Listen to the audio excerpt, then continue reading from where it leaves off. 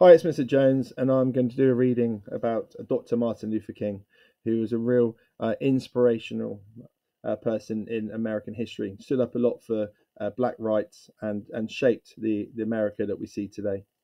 A few things come from it. It talks a little bit about the Nobel Peace Prize. That was an award given to someone who was really inspirational and actually made a real difference. Civil rights comes up, and that's to do with talking about equal opportunities for all.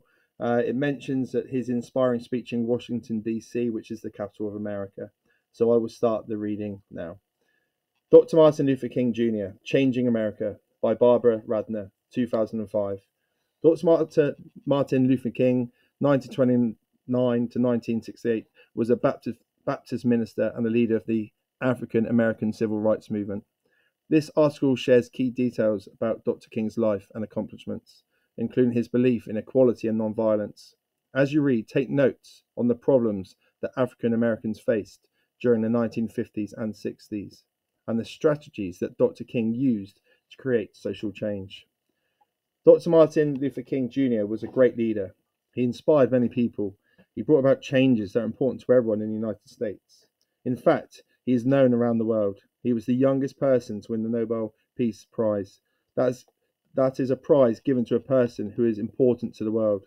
It is a peace prize. He wanted people to change things peacefully. He thought that violence only led to more problems. Dr. King used a way of changing things called non-violent protest. He saw that people were not treated fairly. He protested for civil rights. When he led marches, people were angry, but he was determined. Even though people shouted at him, he kept marching.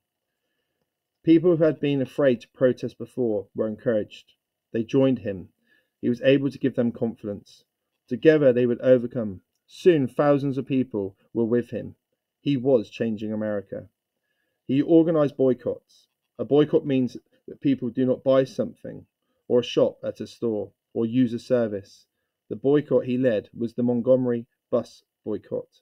Before that boycott in 1955, African Americans could not ride in the front of a bus. They had to sit or stand in the back, even if there were seats in the front. Only whites could have those front seats. It took months, but they won. They got the right to sit anywhere in the bus. Dr. King influenced many people. He reached them with his books and speeches. He gave a very inspiring speech in Washington, D.C. People call it I Have a Dream speech. In it, he told about what he had seen, the changes that had happened, and what would happen in the future. Today, the United States celebrates life with a special holiday every year. On that day, people remember what he accomplished. They think about how he has made a difference to everyone in America. Now we're going to restart the video and undertake choral reading along with me. Thank you.